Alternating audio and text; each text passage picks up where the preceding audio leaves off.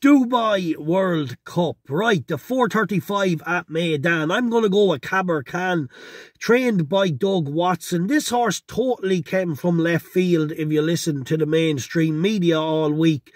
The one thing I will say though, it's not as far left field when you dig a little deeper when he is by the sire California Chrome. But let's just talk about where he's come from. He's come from Pakistan, was out there racing for a while, no competition, they just couldn't touch him, was then ventured on to Russia and now made it on to the world stage in Dubai. He's 2 from 2.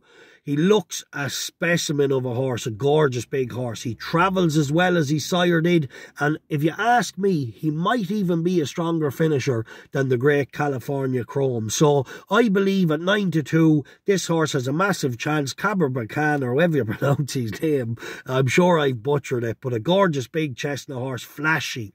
Stall 2 mightn't pose an issue because he tends to travel really well. It's probably not the best draw in the world, but it's definitely not the worst. If he can just slot in behind the pace, this horse will definitely travel through the race like a dream. Should he get a clear run at any stage, he should definitely give it a fair shot. So there it is, the 4:35 in Meydan, Dubai World Cup.